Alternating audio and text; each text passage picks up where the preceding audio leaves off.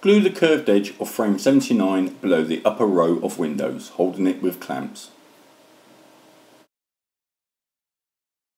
Now dry fit the gallery sides and hold in position with masking tape for convenience.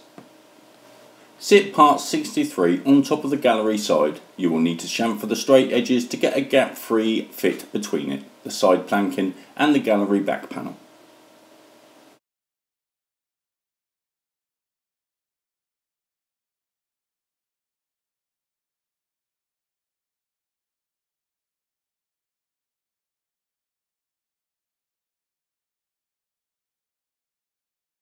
Now measure the distance from the planking to the inside edge of the gallery side. Now transfer this measurement to the underside of part 63. Carefully draw an arc from this point, following the curve on the edge of the part. Glue 3 scraps of plank against this line. This will ensure that the gallery side follows the correct curve. Try the gallery side and top in position.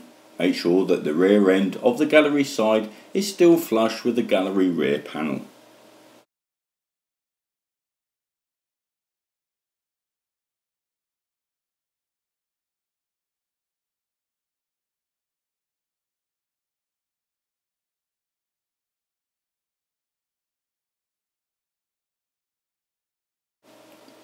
Chamfer the front edge of the gallery side so that it sits neatly against the hull.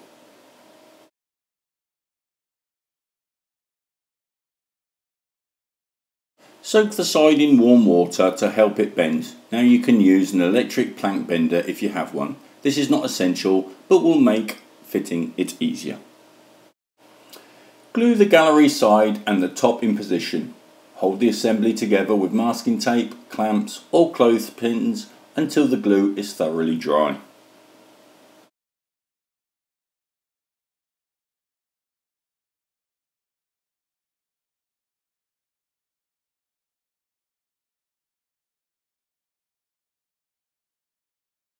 Now sand the edge of the gallery top until it is flush with the gallery side. You can also sand the rear and bottom edges of the gallery side, flush with their respective parts.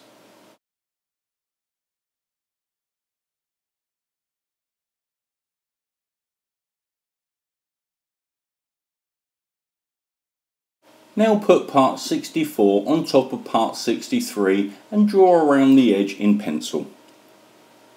Then sand the edge of part 63 to form a smooth radius from the pencil line to the bottom edge. Then sand off all the pencil marks.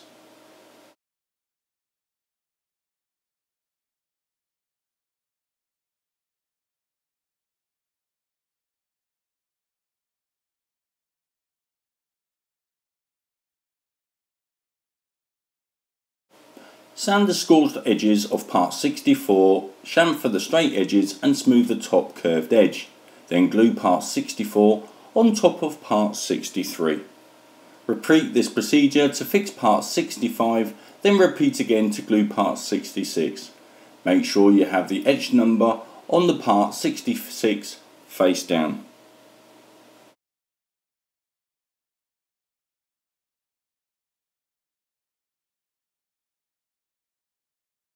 Carefully turn the model over and sand the underside of the gallery flush.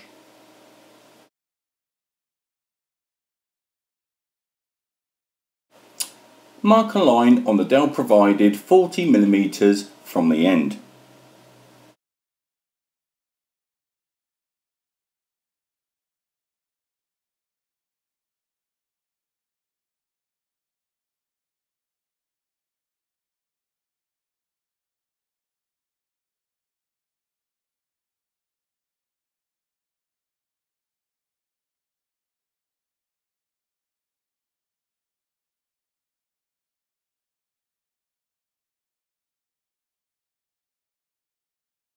Sand 2 flats from the end up to the line until the dowel is a smooth sliding fit into the angled slot for the bowsprit in the false keel. Place the dowel in the slot, ensuring it rests on the sloping support for the bowsprit.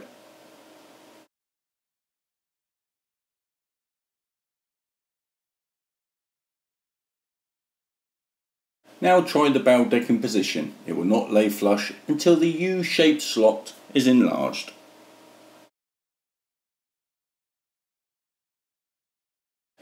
Gradually enlarge the slot until the deck sits flush on the tops of the bow formers.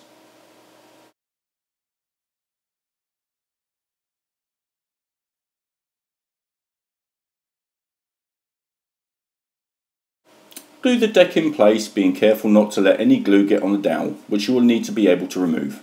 When the glue is thoroughly dry, take out the test dowel and sand the edges of the deck flush with the hull planks.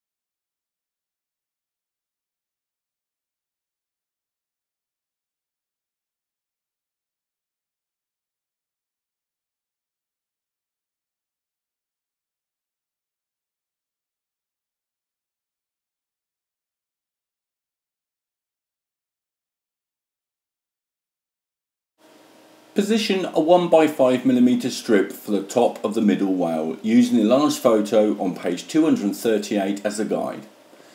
Fit it with 3 to 4 pins. The wood is thin enough to go around the curve of the hull without any pre-bending, if handled with care.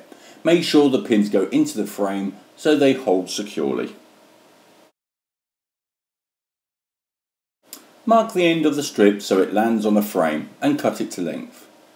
Temporarily pin a second strip next to the first, using the large picture as a guide to the correct positioning on page 239.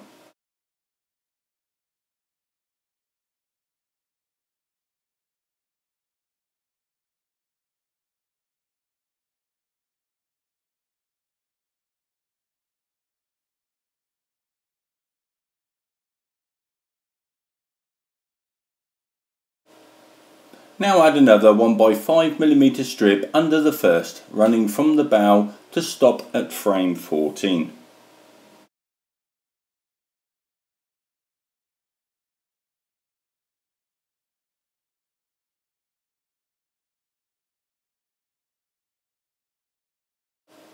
Now carefully remove the lower row of strips.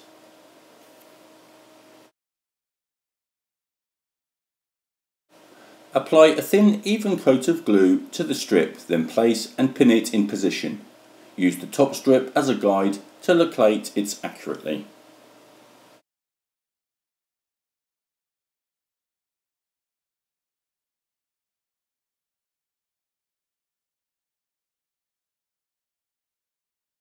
Now cut the end of the strip so that it fits neatly against the gallery. Now remove the top row of strips and glue in position as before.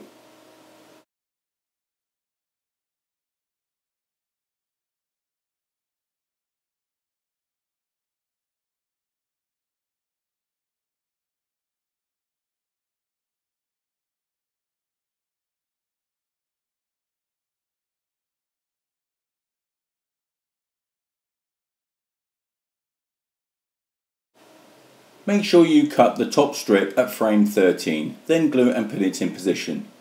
This will correct any bulge.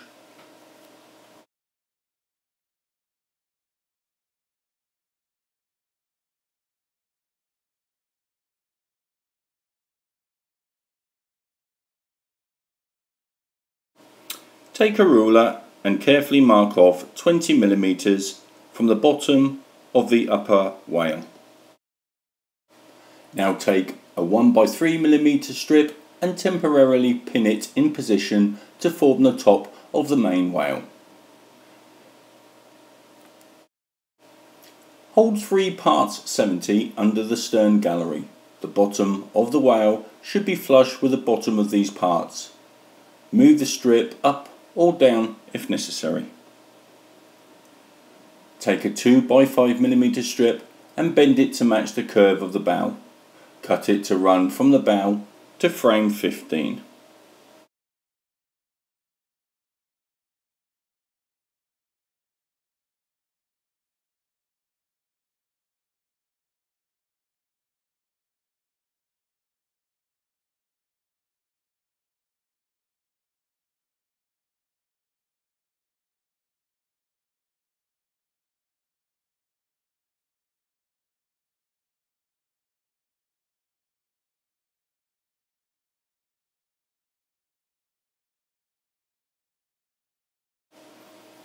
Now carefully remove the parts and then glue and pin them into position.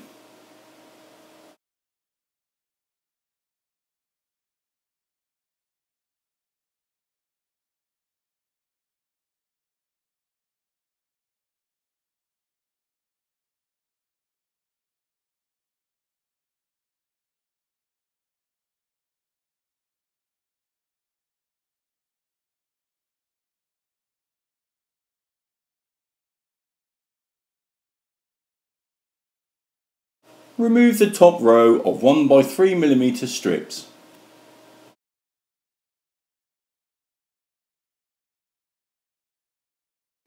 Now remove the 2x5mm strips and trim the end of the 1x3mm strip flush with the stern.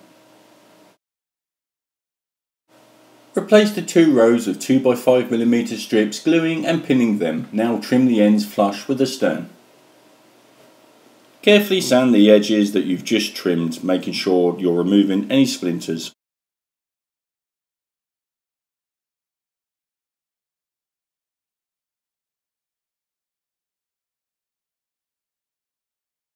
Cut a length of 1x3mm strip to fit as shown under the gallery support, and then chamfer the top of the edges to match the gallery support and temporarily pin into place. Pin but don't glue a third row of 2x5mm strips. The first strip should run from the bow to frame 15. The stern strip needs to be shaped to fit neatly behind the trim strip fitted in step 10. Twist and chamfer the stern strip in a similar way to the hull plank underneath it. Carefully remove the bottom row of strips, including the trim strip, and stain if required. Then glue and pin them into position.